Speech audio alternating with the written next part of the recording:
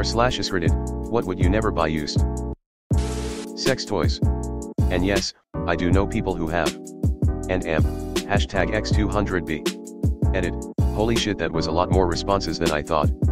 I get it, you can sterilize them and there is apparently a decent market for it. Mentally though, I still couldn't bring myself to buy a used one. Y'all do you though, be whatever kind of freaky makes you happy. While my initial reaction is fucking gross, giving it any amount of thought tells me it's fine provided you thoroughly clean it. Toilet paper. Oh my god, someone who has the same mindset as me. Family cloth. Is this a good time to tell you that reusable toilet paper exists? Basically it's a rolled up cloth that you wash. A condom. Come again?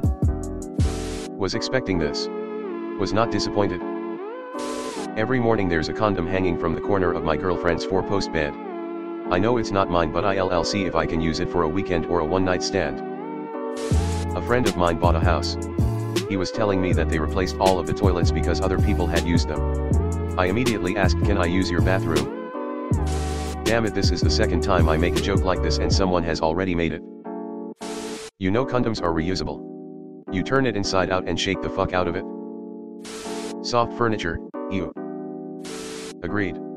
I had bedbugs in university, yay dorm life, and am not repeating that experience. I guess you never sit down outside of your own house? A child's car seat is the first thing that comes to mind. I just threw away 2 convertible car seats and an infant car seat and base. The thought of it made me physically ill because it's $200 a piece. Even though they've never been in an accident, it would eat at me even worse if something bad happened to another family that used our car seats after us. So in the trash they went. A Range Rover. What if you need a starter car for your daughter? Look up highest user cost vehicles, I think these top the list. Shit break. Then no sale. How about that? The car has spoken, I have spoken. You obviously don't get what's happening here. So be gone with you. Unless you can get it from CarMax with a $3,900 warranty that covers everything. Mattress. Normally I'd agree, but one time I got a mattress off of CL for $250, it was a $5,000 mattress that this lady and her husband bought 1 week before his job took him overseas. She was selling it to move and be with him, had that thing for years, one of the best beds I've ever owned. Underwear, makeup, shoes, you can get toe fungus. I read this so wrong, lol. I thought you meant that you could get fungus from all 3. I bought tons of second-hand shoes and have never had an issue, but I thoroughly clean and rejuvenate them before wear.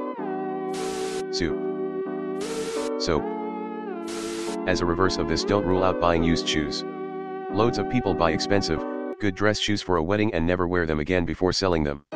I bought a pair of $500 dress shoes for half that and you'd struggle to tell them apart from something you tried on in a store. You can easily replace a leather lining for less than $5 if it bothers you. Roast me. Motorcycle helmet. Bought a pair of unworn structure leather shoes at Goodwill for $20, turns out they are made by some Italian leather maker. Tampax. But Catex is perfectly fine. What about OB? A car seat. Never, ever buy a used car seat.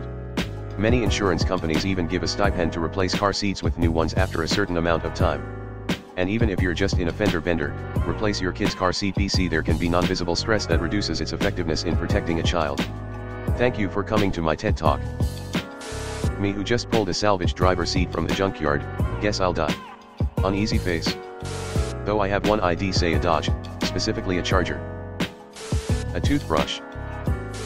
Piercings. I mean, earrings and nose piercings can be cleaned thoroughly and then chucked into an autoclave and they'll be cleaner / more sanitary than anything new that's been sitting out for a little bit. Piercings that are made out of precious metals and / or have gemstones in them are absolutely worth buying used, and any jeweler that gives even the tiniest shit will properly clean them. My parents bought me an expensive ski helmet for Christmas when I was 16. I went skiing with school a few weeks later, did the mother of all unintended somersaults on the slope, only managed half of it and crashed headfirst into the frozen ground. Half of the helmet cracked, but I survived without even a concussion. Best Christmas gift ever. The look on my mom's face when I came home with the broken helmet thanking her for the present was priceless. IG, you mean body jewelry? If it can be autoclaved then it's fine. Groceries.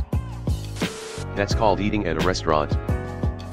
Anything that is safety equipment, helmets, etc /, can't think of anything else lol / syringe.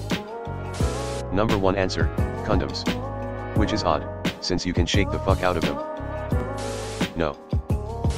Most popular answer, condoms. Underwear, baby, and child car seats. I used to work at a thrift store, and car seats were one of the can't accept under any circumstances items, makeup, mattresses and amp, box springs, earbuds / earpods, or anything that you'd insert somewhere in order to use, and choose. Mattresses, coffee machines, basically any food making stuff. Some people are gross and I would never take the risk by buying food related items from strangers. Underwear. I learned my lesson with this when I was in my first APT. We were given a microwave that was full of roaches. Shoes, mattresses, and tires.